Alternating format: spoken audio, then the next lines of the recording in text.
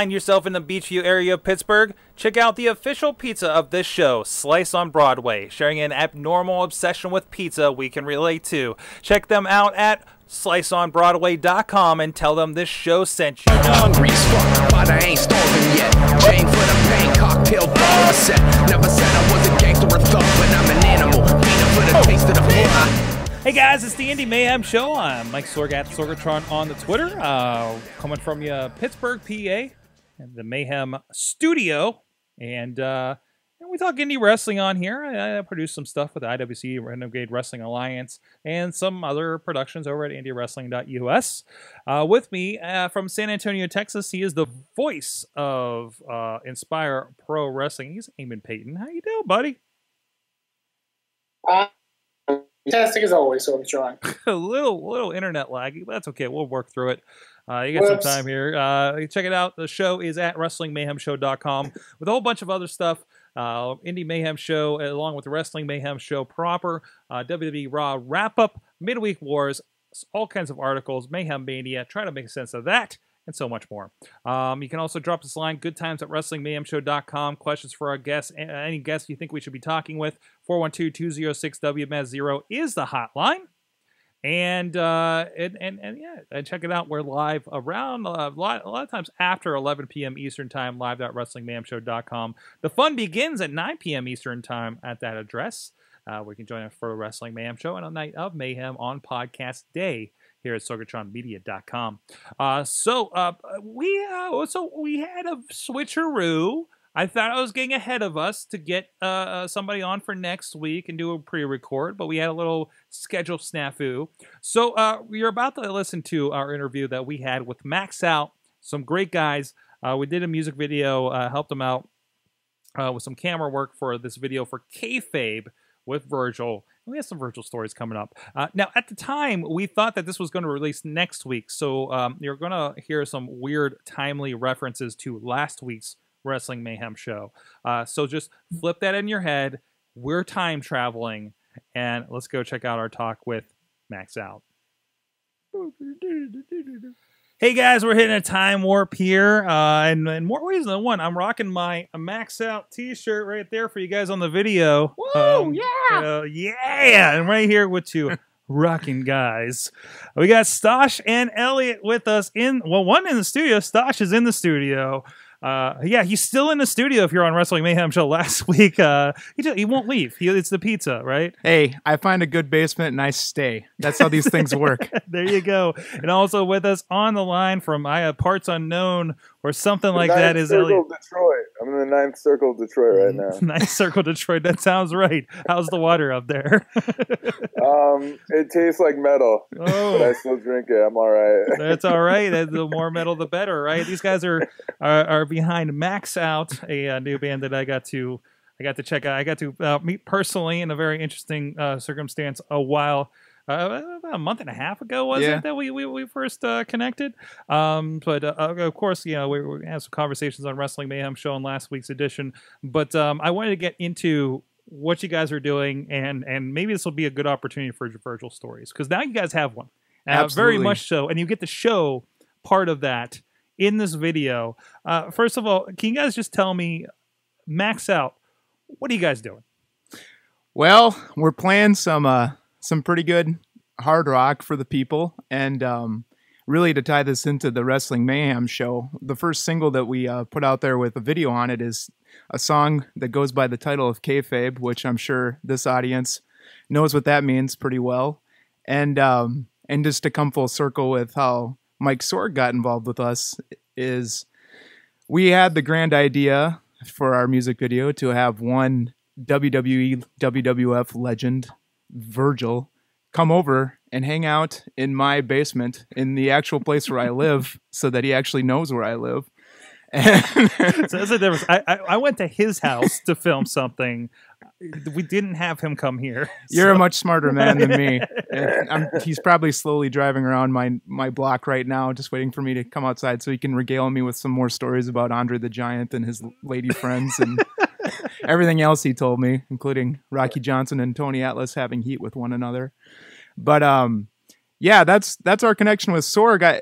After inviting Virgil over to hang out in my basement. I was like, well, you know what? I might as well spread the love and invite another person I've never met before to come out and hang out in my basement. So we had Mike Sorg over there, the man behind the camera, and we filmed the video for Kayfabe. And really, the idea for that portion of the video, if you do watch the video, there's two stories that are being told, and one of them's through ECW action figures, as you'll be able to see. And then the other story is really about Virgil, and we do a spot with the Virgil autograph table, and we have Virgil join our band because, you know, everybody's got a price, and we needed a drummer, so we had to name a price and get one. But I don't know, Elliot, do you want to add some information about the old Kayfabe video that we were filming? Yeah, sure. So a long time ago, Stash and I, we always wanted to make a music video for this particular song because the content was so juicy and ripe for it. So we had always thought, like, oh man, it would be so awesome if we just had an awesome wrestling show and taped it and put it behind our music, so to speak. But it never really. We realized that was going to be really expensive. And as it so happened, I was at an animation festival, and before the animation festival started, they were showing these old 90s commercials for action figures.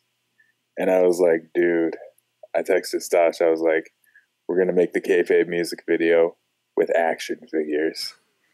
And and then he was like, I got a better idea. Why don't we have Virgil be in it too? And then both these ideas kind of came together. And the resulting music video was what we put together. Wow. So usually, obviously, big wrestling fans, right? So tell me, what were you guys' first kind of memories and recollections of getting into pro wrestling? Well, for me in particular, my dad, and I probably shouldn't admit this on a medium that can be reproduced in a court of law. Oh, we are Creative Commons. Okay. So it can go everywhere. All right, sounds good. So when I was a kid, my dad at one point got the cable descrambler. I'm not sure how he did that. So pay-per-views were wide open for us to watch. Mm-hmm. And so one of my first forays into professional wrestling was just accidentally stumbling across the Royal Rumble 91 and just marking out because I thought Hogan was legitimately going to lose to Earthquake John Tenta, God rest his soul. Oh. Yeah, it was that was pretty much my introduction to it. So I was definitely front and center for the Superstars era. That was the hook for me.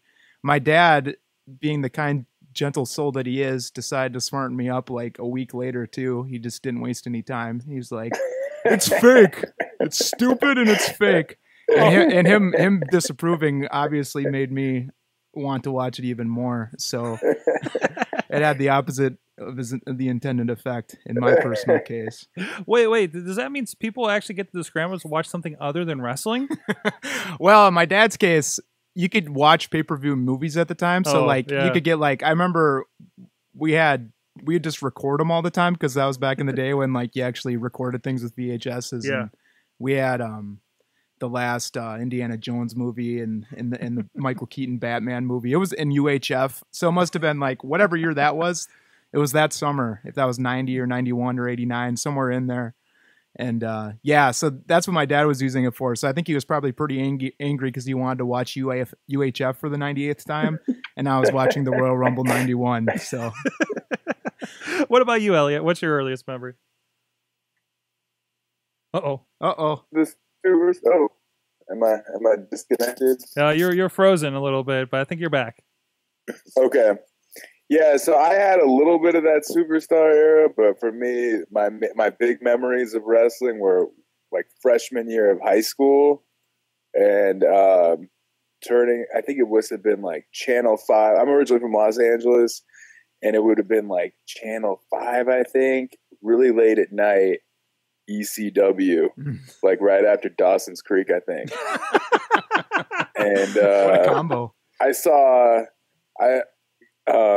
I lost my my poop when I saw this, because I had never seen anything like I had never seen anything like this before in my life, and I was like, oh my God. And like even then I was like, man, how are they just straight up playing all these songs?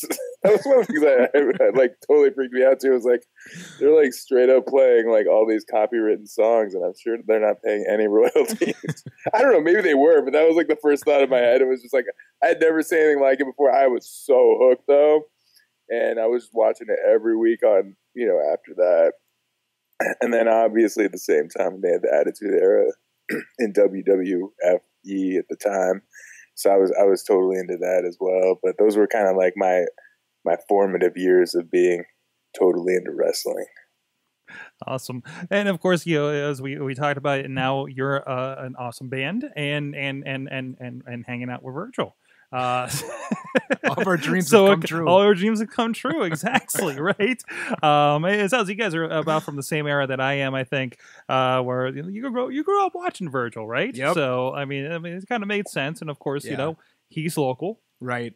You know, and I guess accessible in some more places than one would expect. So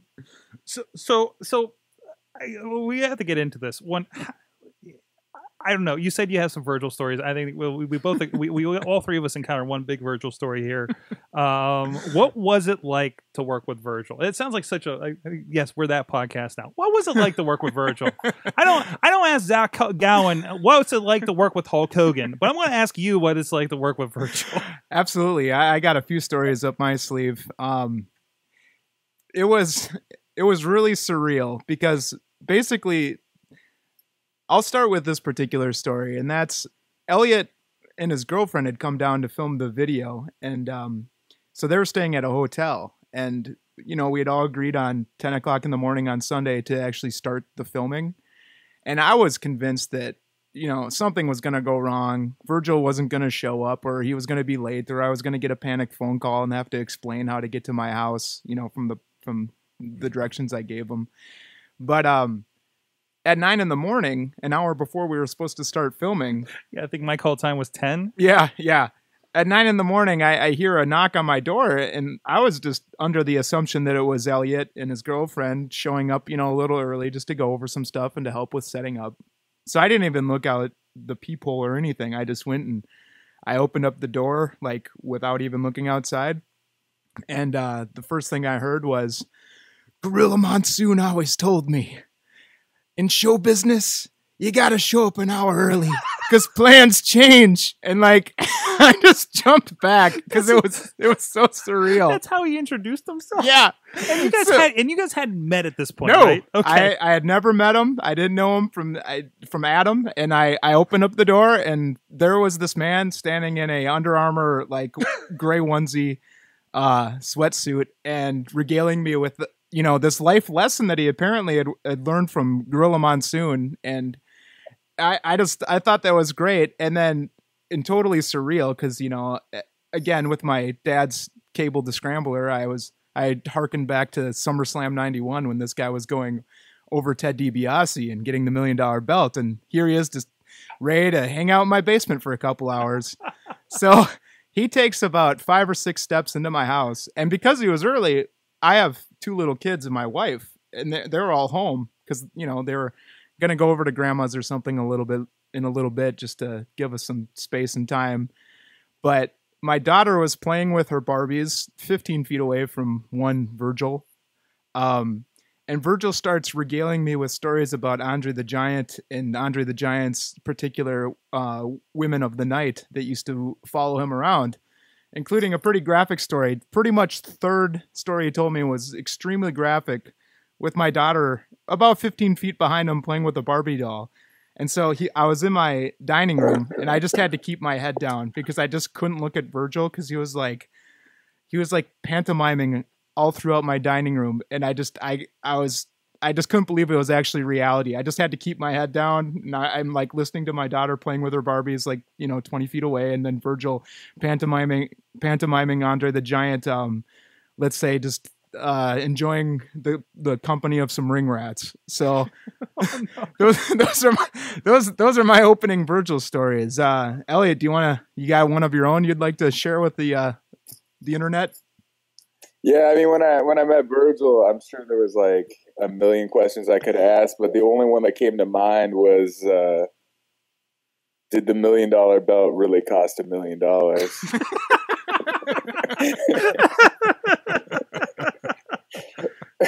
What was his answer? The answer, I mean, I don't remember. So I think the answer was it was $968,000, and it is now in the lobby of the WWE Towers, and they have a special security guard who takes it up at night and locks it in a safe. No idea if any of this is true, but it makes it such a great story. I loved it. That's pretty good. Wow. And of course, you guys can see the results, the video over at MaxxOutBand.com. But you got him behind the drum set, and I know we had to. I say giving Virgil direction was kind of an interesting experience for me for the spot for the I guess I can call it the table spot, right? Right. But man, Virgil can act. He can. You gotta act. give him his Absolutely. acting chops. He is peeved off. Yep. Like, he is that knocking the sign off of the table is him going into business for himself. Yeah, I agree. No, I was absolutely impressed with Virgil's acting chops. He was great. It was funny because as soon as you'd get the camera rolling, he would nail it, and then the camera would stop, and he would turn to me and Elliot and say something like, "You know, guys, I've been in show business for 30 years, and I think what you guys need is a live crocodile in your band." And I was like, what? Where is this coming from?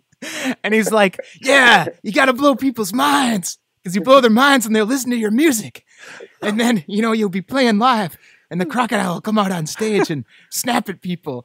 And I was like, Virgil, where are you going with this? And he's like, well, you want the crocodile in a cage because you don't want to like get a bunch of legal fees from it biting people. And I was like, that's a pretty good practical concern right now, right there. And then the other suggestion that he had for us was to have an actual live deer. There's some type of weird. I don't know if he was at the zoo recently or not, but there was like definitely a parallel with these two suggestions that he had for us. And the deer, he wanted a live deer as well as a live crocodile, and for the deer to wear a wrestling onesie. Which, it's a brilliant idea. If we can pull that off, if anybody out there has a live crocodile that can, play bass and a live deer that can play the drums, we're all ears. We'll definitely give you a guarantee for every show we play. So anybody out there, contact us at maxoutband@gmail.com with your live deer and/or live crocodile musician. Making connections, just making connections and dreams happen. Apparently, maybe for Virgil, maybe Virgil's dreams. It makes you kind of wonder. But no, he was completely down with it, and I know, he still had stories for you guys afterwards, as well. So I know my wife ran into your family at Dunkin' Donuts. Did you ask them to leave or? No, as soon as Virgil started to make the erogenous grunts of one Andre the Giant, my wife heard him, and she was like, all I heard from then on was just footsteps of her running around and grabbing clothes and, baby carriers and all and diapers and wipes and everything. And it was the fastest I've ever seen her put together a care package to take the kids somewhere, anywhere but the basement where I was filming a music video with the legend Virgil. So I've never seen her move that fast in my life. Amazing. Well, Ella, do you have any other anecdotes? What was it like to perform with Virgil? I mean, it was a dream come true. My whole life, well, not my whole life, but my life from like 13 on was like, I'm going to get in that ring. That never really happened, like actually in a ring. It was more like a backyard. So We've all been there.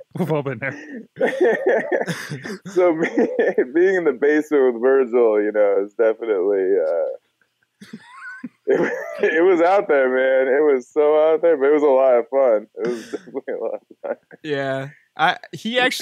We gave him our information, and then one day I was at work, and at 9 a.m. on a Friday, my phone rings with this strange number, and I pick it up, and I hear, "MaxxOut, baby!" I was like, "Who's this?" He's like, "Hey, it's your buddy Virgil." And he just called me at 9:30 and just wanted to shoot the breeze, apparently. Like, this is afterwards? Yeah, this is like 2 weeks afterwards. And he's just chatting away, and You know, I was at work and I was trying to keep my voice low because I didn't want my coworkers, to think I'm a crazy person more so than they do already. Mm-hmm. And all I really remember from the conversation was we somehow got on some topic. And again, it was about just other legendary professional wrestlers giving him advice. And he was like, Tito Santana always told me, you got to work the shoulder. It's all about psychology. It was like this long, like philosophical treatise about the lessons of Tito Santana, which it was just like my moment in the dining room where I'm like, is this reality? What's happening right now? I have Virgil just like regaling me with stories about Tito Santana's life advice. I'm speechless. I don't know what to think. I would like to say that Mike Sorg here was an absolute maestro on the camera, and he definitely put that. He had a great directive eye. Like there were some points where things could have easily fallen apart, but Mike absolutely nailed filming Virgil.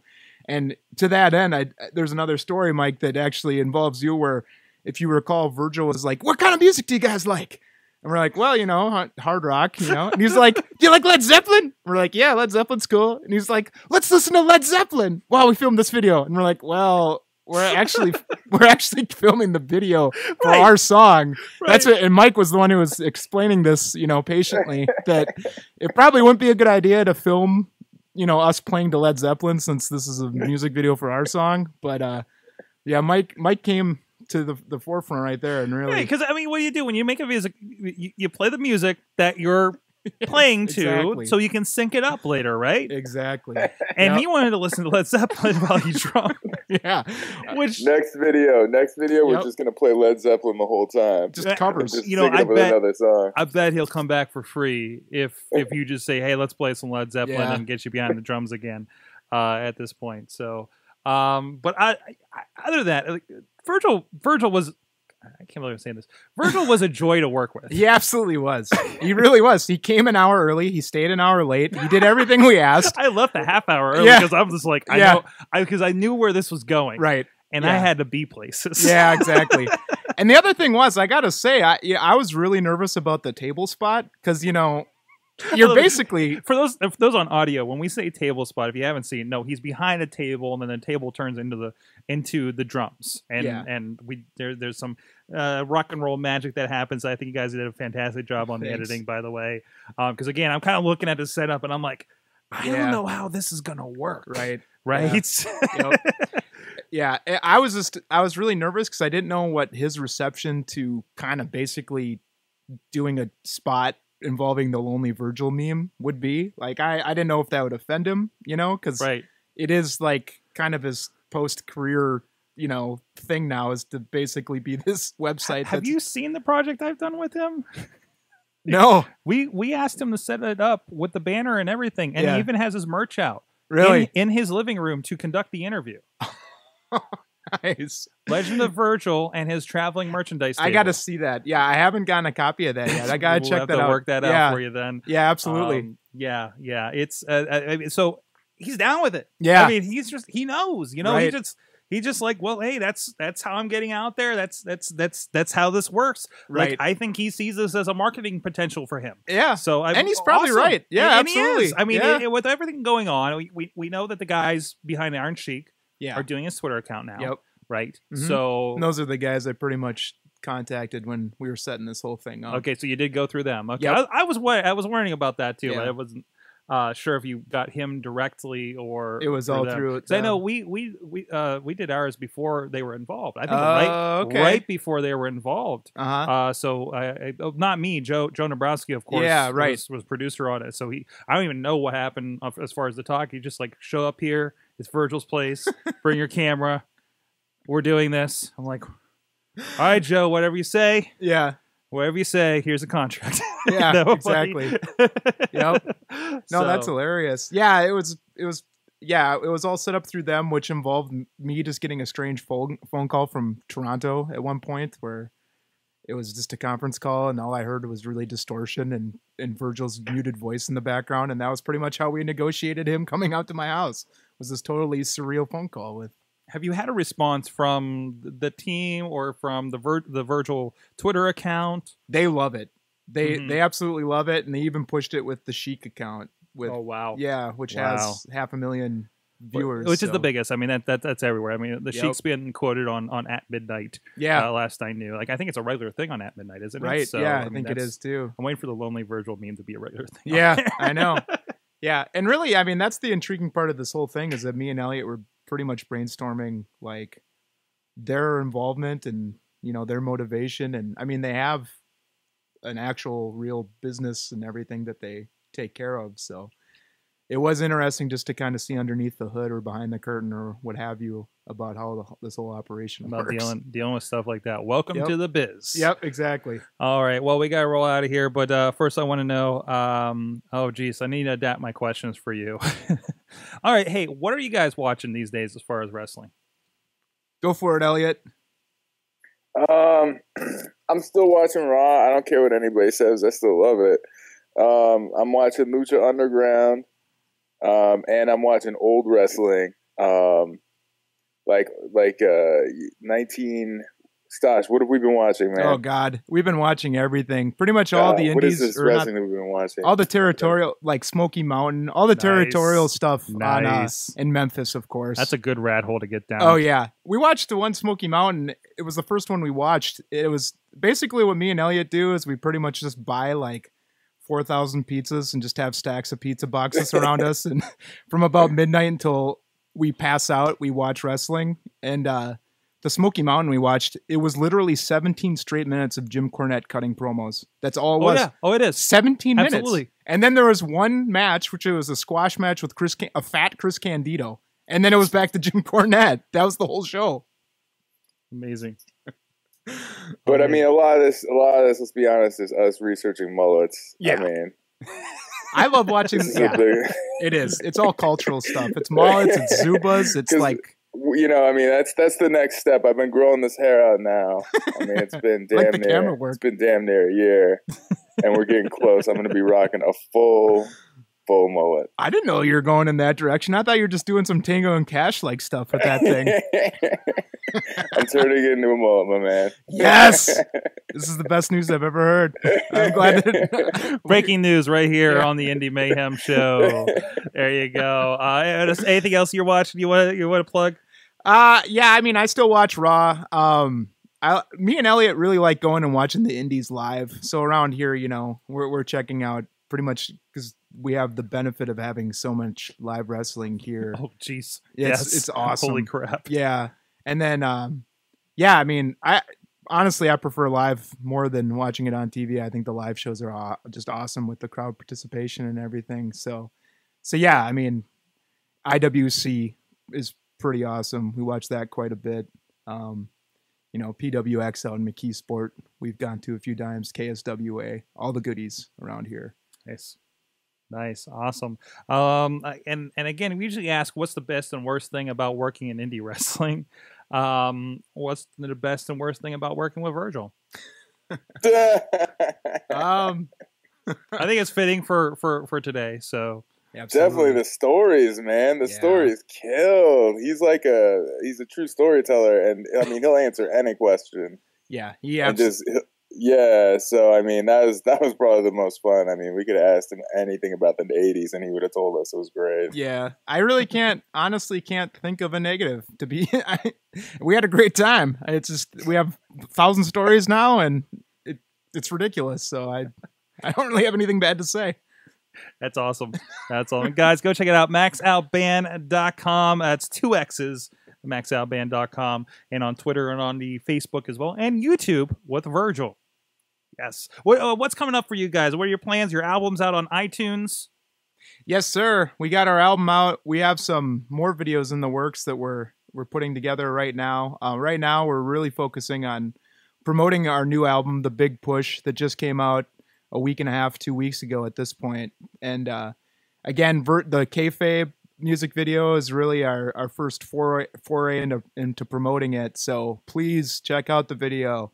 I think you'll love it, especially with its ties to professional wrestling. I mean, the song's called Kayfabe, for God's sakes, and it's about being a jobber professional wrestler living life on the road. So obviously getting a jobber professional wrestler who lives his life on the road to star in it was a some great serendipity that occurred and just fell into our laps. So everybody out there, again, MaxxOutBand.com, 2 X's. Please check out the album. Let us know what you think and check out the video. I think you will love it.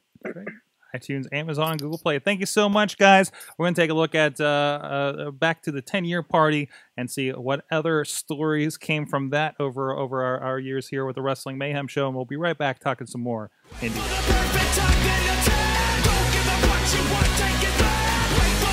The first time I met the Mayhem was at PodCamp 1. The very first one. That's why they call it PodCamp 1. It was later in the afternoon.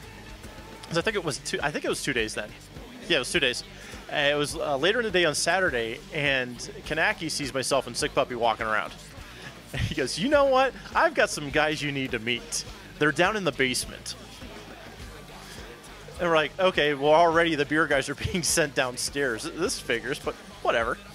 So we go downstairs, and he goes, "Go in here and hang out with these guys." And it was the wrestling guys. We're like, "Wrestling? Sure, we'll check this out." And when we went in, we were the only two in there. And Sorg has video of this. My big bald head is like right in front of the camera, down front, next to Sick Puppy. And little did we know, the whole thing filled up really quick. So we sat through the session, and we got the guys to basically just kick the tar out of each other. They did a kick to the face, a hit with a chair, a few other things. So that was my first real interaction with the Mayhem guys. And we bonded ever since because we figured wrestling, beer, wrestling. Yeah, it kind of goes together.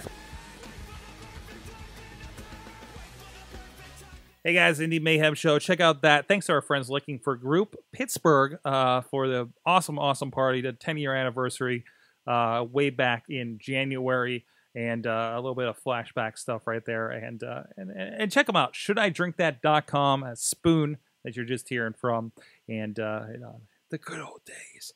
Eamon, hope you enjoyed that interview. Hope you enjoyed that interview. A little bit of that, a little bit of Virgil stories. But I know you got a topic you want to talk about. I did. I thought it'd be a good time, more than ever, to talk about this topic. Here, and particularly here on the Indy Mayhem Show. It's for who are watching us as we're recording this on March 8th. It's International Women's Day. Oh. Exactly.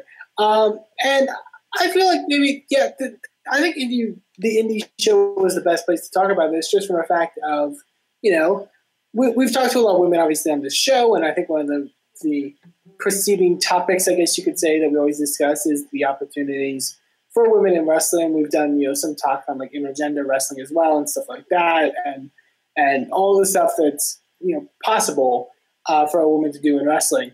I think nowadays on mainstream television, particularly WWE, we're seeing obviously more focused women showcasing more athletically good and capable women's wrestlers on television. I don't know. I mean, I don't know about you, but I think a lot was based off of stuff we were in independence for many years. Right, and I think I think you're right. I think this has been a renaissance of women's wrestling. There was actually a really interesting post today where they were showing the old women's belt, the last women's belt for WWE, the Divas belt, and the NXT women's belt, and they say women's division, mind you, on that show as well. And I responded to it, and I can't remember if it was on We Watch Wrestling's Facebook group or the other pro wrestling one that I happened to be on. But I really think the Divas title, the Divas label, is outdated. We made a reference to the Edge and Christian show where they make a reference to Mr. Fuji's salt and how that is kind of a racist statement because in the 70s we didn't know any better. And I think looking at what the Divas division represented back when that belt became a thing, or maybe even a little bit beforehand, right? I think is a antiquated, different era kind of situation. Because that's back when we were taking all the girls and doing bikini shoots, right? Not really putting on 4-star matches, even 3-star matches sometimes, right? We're having the girls go fight the Budweiser Bikini Girls or whatever the hell at WrestleMania, because that was a WrestleMania moment. No, I think we've come a long way, and I think all hail Triple H and friend of the show Sarah Del Rey, Sarah Amato, training down there and training the girls and the guys at NXT, and you saw a little bit of that breaking ground as well. And how long have we had tremendous women's wrestling with Shine, WSU over the years? Ring of Honor representing Sarah Del Rey, Shimmer. Thank you. I knew I was missing one. Shimmer, all those years, and just like we're looking at the landscape and we're seeing Dean Ambrose that came from CZW as the John Moxley. We're seeing Finn Balor that's been doing all this stuff in Japan and England. We're seeing Kevin Owens. We're seeing Samoa Joe that have all done great stuff over these years. I think the women are stepping up, and not just the women stepping up from the indies, but the women who did great stuff on the indies influencing the new girls walking in the door. Right. I mean, it's cool to think, because I think, like you said, based off of that era where it was that you still had that lingering thing of like sex appeal was the seller for women for the most part. That was when you had people like Sarah Del Rey and Daisy Hayes and Cheerleader Melissa and everything, like all those women that were like kind of the branch of like that era of women's professional wrestlers, kind of come out and saying, you know what, we're going to do something different, and we don't have to fit that mold. And it seems like it's taking them a while. However, I think after so much work put into changing that perception, we finally kind of have gotten to a place where that is accepted and that is considered what it should be. I think that's really great. I think the best part about it is that you still have women continue to kind of push the boundaries and still try to do things different, particularly in the independents where they're allowed to do different things. I know we discussed the topic a lot, and it comes up a lot, usually on social media in particular, of people with opinions both ways, but of the whole topic of intergender wrestling and how that's kind of rose to prominence. I was really interested in a tweet that came out today from Joey Ryan, who tweeted out gender equality through intergender wrestling, particularly with Candice LeRae, who's his tag team partner, saved my career and reinvigorated my passion for wrestling. Wow. And I think that's really cool that, it's also widely accepted in the sense that, like,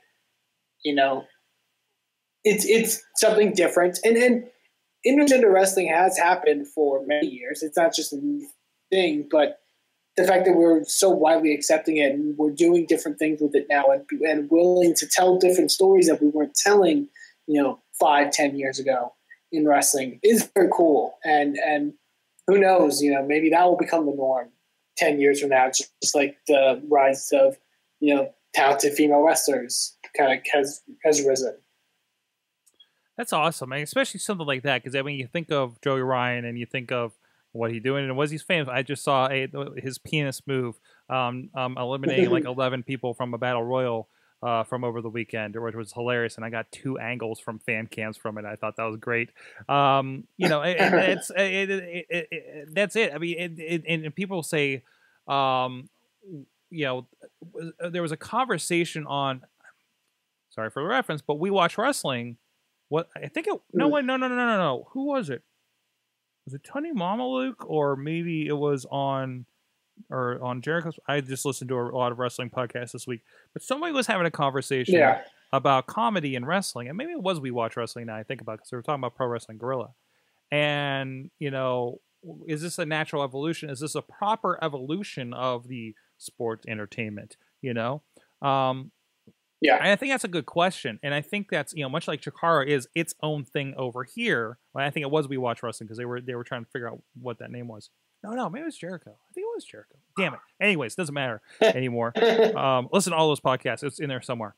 But no, I think that's certainly one of those things where, the women's wrestling, the comedy wrestling, it's something different that you're not necessarily seeing on Monday nights.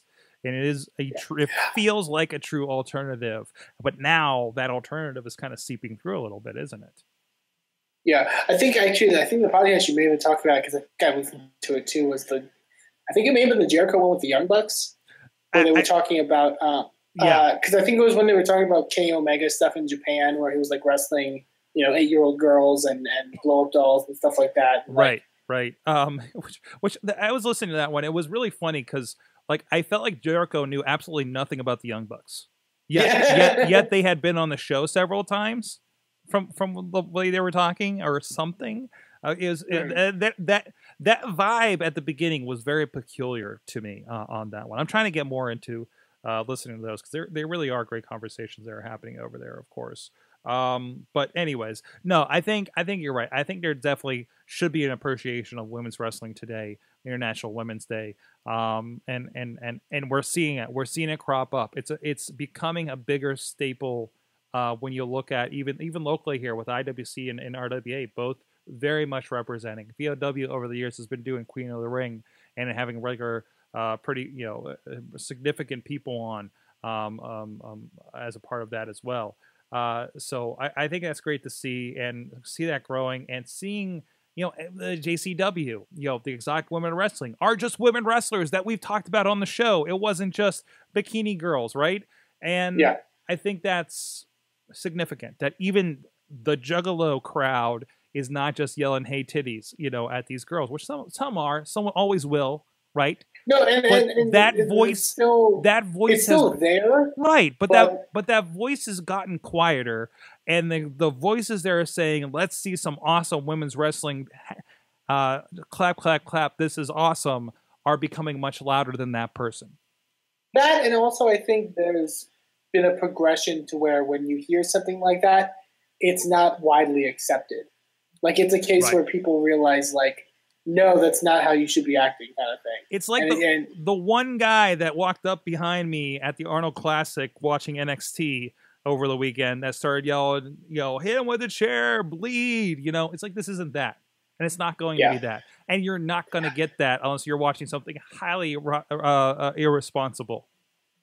Yeah, and there was a similar thing, and it kind of, I don't know if you saw this at all. It was like a Twitter sort of thing, really. It was because PWG had events this past weekend where a certain heel wrestler who was their champion at the time used a 6-letter homosexual slur towards his opponent.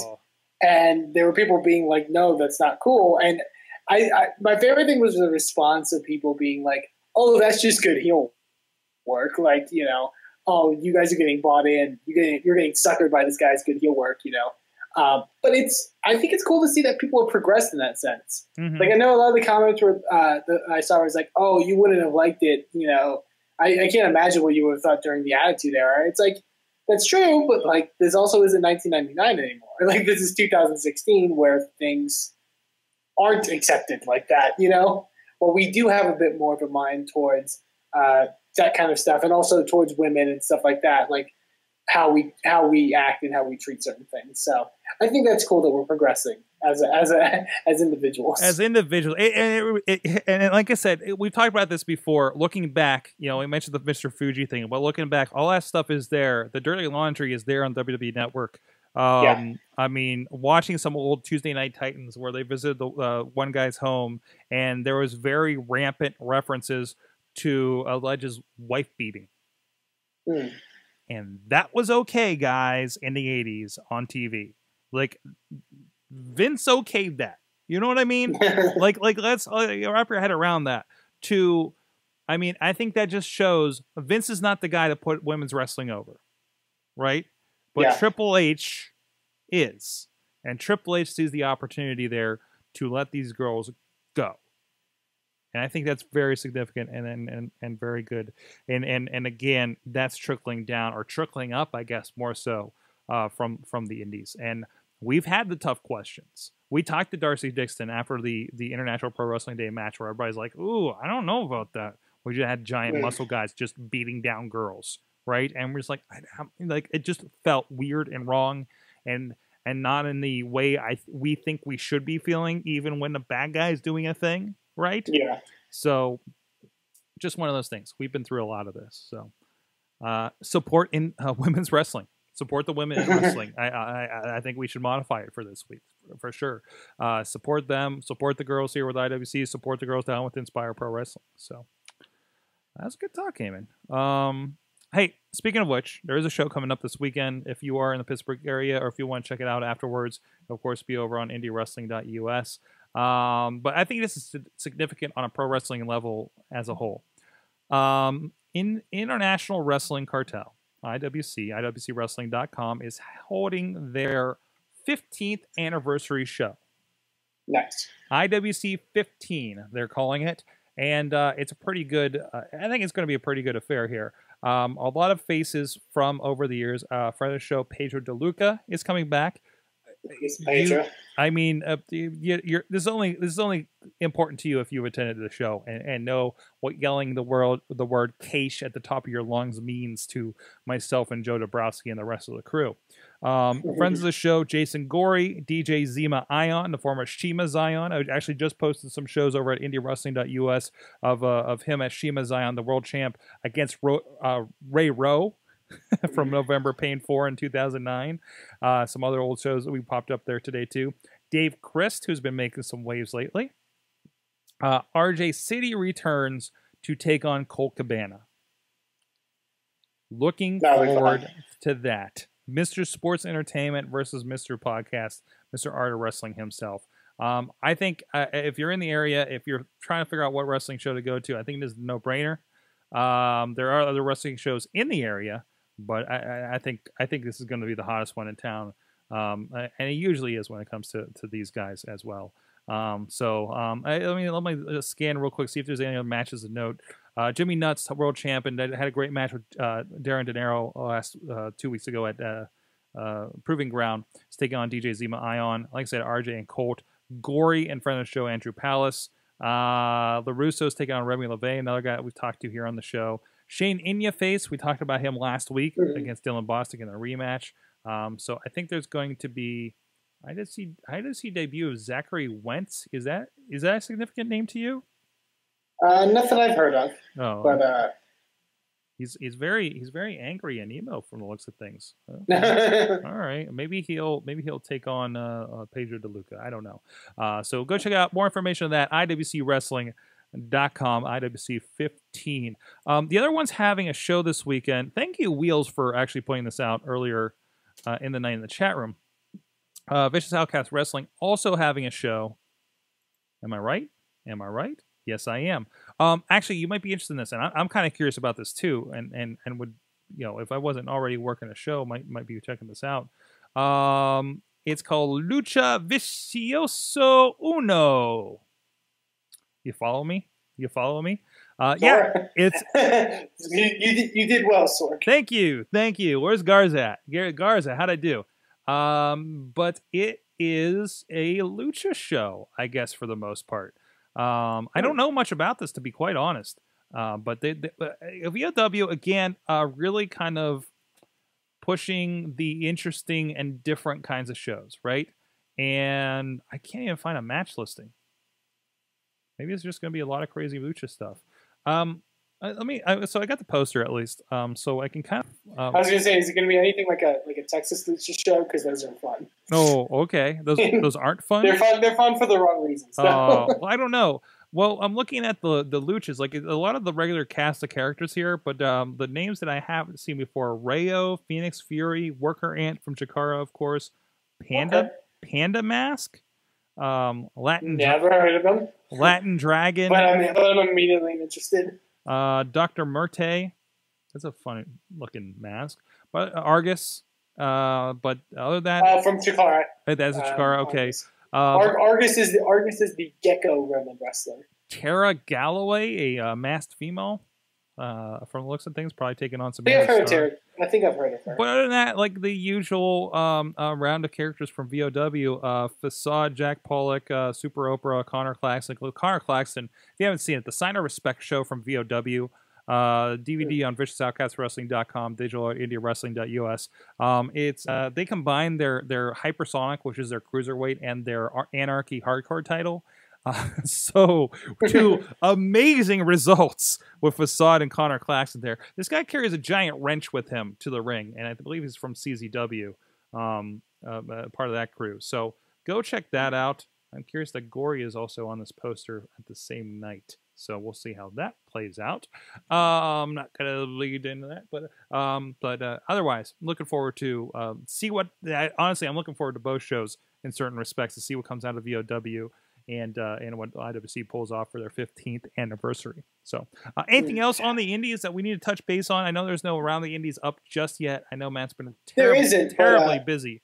Terribly busy. There is a show that isn't in my neck of the woods. I know it's vaguely in your neck of the woods because I know you've attended one of their events in the past.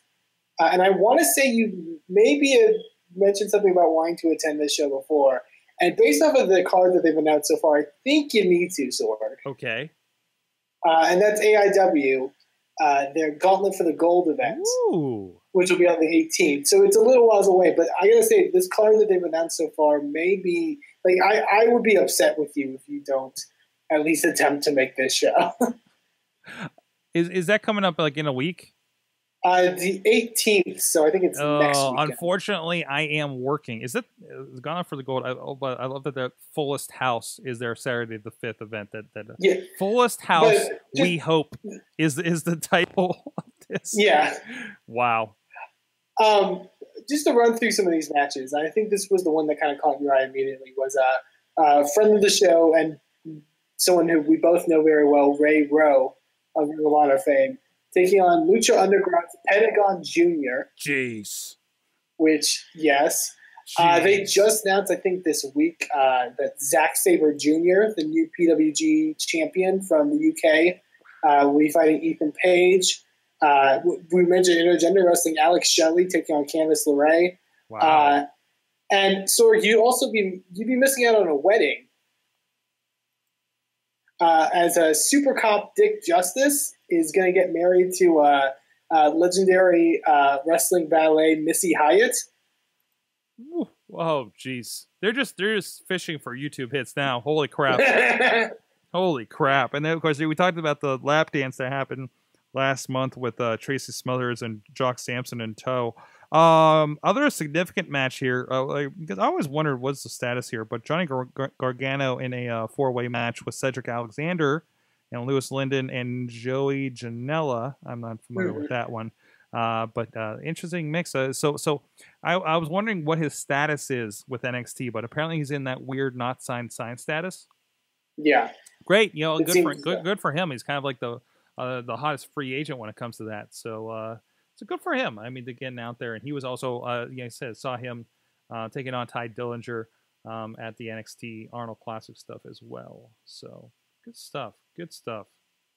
I just wanted to mention that because that card looks absolutely amazing so far, and it's only like halfway announced. So yeah, AIW, go check them out, or check them out online. They're doing killer stuff up there. That's great. All right, I think that's all the indie wrestling fit to talk about that we're aware of this week. So thank you, my good friend Eamon Paton from San Antonio, Texas, the voice of Inspire Pro Wrestling. Check out all their stuff. InspireProWrestling.com. Smart Mark Video has a lot of their stuff. Go check it out. Absolutely. Also, I mentioned probably too many times IndieWrestling.us, but also a note that a lot of the best ofs, including the best of Dalton Castle, best of AJ Styles, and the like, are actually now available on Smart Mark Video, so you can get it through that if you like that outlet. So another great option for you guys to get your wrestling. We did get some inside info. Oh, it's in the chat room, so I guess we can announce this. RWA's March to Victory coming up here on March 26th is actually going to have Colby Carino on hand. So they're no stranger to Ring of Honor talent in there. They've had BJ Whitmer in the past. And, of course, some great stars, Sanjay Dutt, Amazing Red are staples over the last year over there. So I'm loving to see them step it up a bit as far as some of the people coming in and stepping up the competition as well for the guys that are there every month. There are a lot of great crew guys over there too. So check out everything WrestlingMayhemShow.com. Good times at WrestlingMayhemShow.com, 412-206-WMS0. Check out all the things. Stream us live at WrestlingMayhemShow.com every Tuesday night, 9 to midnight Eastern Time. We'll see you guys next time. Thanks, Eamon. Thanks, Sorg. Support some indie wrestling with women.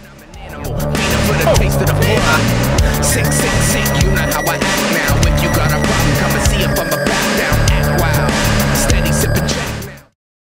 Show is a member of the Sorgatron Media Podcast Network. Find out more at sorgatronmedia.com.